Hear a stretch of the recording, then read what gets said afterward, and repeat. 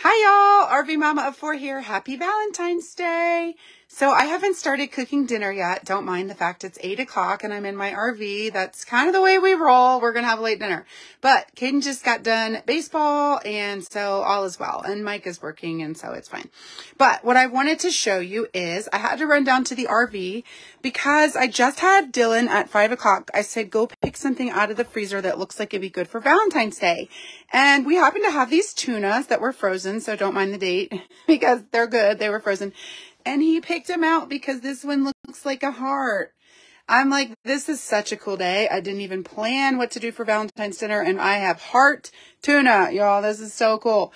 But it's a little bit rock solid still.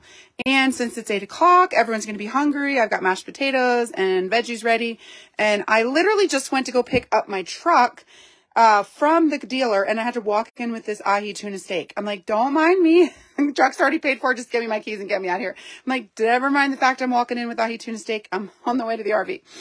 But what I wanted to come here for is this. This thing is so cool, and I should have one at my house, but I am in the RV more often than my house half the time.